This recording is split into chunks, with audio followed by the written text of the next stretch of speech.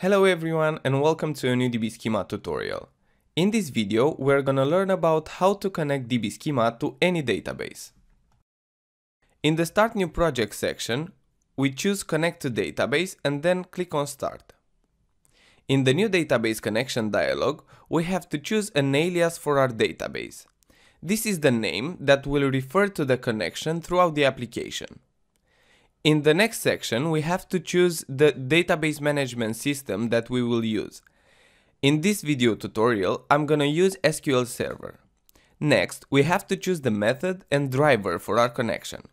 Each database can have different connection methods or drivers. For example, SQL Server has 2 different drivers and 3 different connection methods.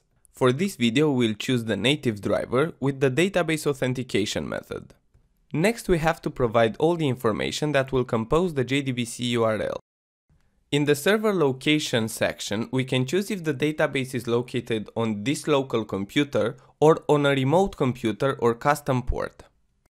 If the server is located on a remote computer, we have to provide the server host and port.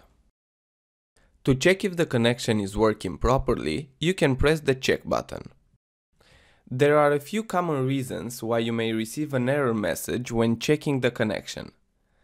Some databases, for example MySQL, don't always have remote connections enabled by default and you have to enable them manually. Other databases, like SQL Server, don't have the TCP/IP communication enabled. Or in some cases, the connection can be blocked by Windows Firewall. If this happens, we have to create a new rule that will allow our program or connection to pass the firewall. In cases like this, or any other similar cases where you encounter an error, you can press the Help Me to Connect button and follow the instructions. If you have difficulties in finding the host or port of your remote server, follow the instructions on Database and Connectivity. For this tutorial, we'll choose the local server. Next, we have to provide the user and password. These credentials are usually defined at database installation. Next, we have to select the name of the database. All the information provided in this section will be translated into a JDBC URL. If you are using a cloud database, you can simply paste the JDBC URL here and connect. If you need more information about the JDBC URL, press the documentation button. If you want to add a new database to DbSchema, press the Add Driver button.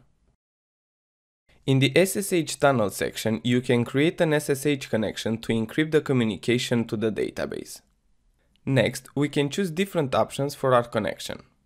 For example, we can give different names for the same schema over multiple databases.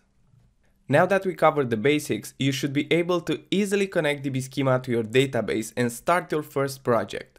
Keep in mind that every database has its own particular requirements. If you encounter any problems, try to follow the instructions from the Help Me to Connect button. If you still can't establish the connection, feel free to contact us on our technical support page. Thanks for watching and see you next time.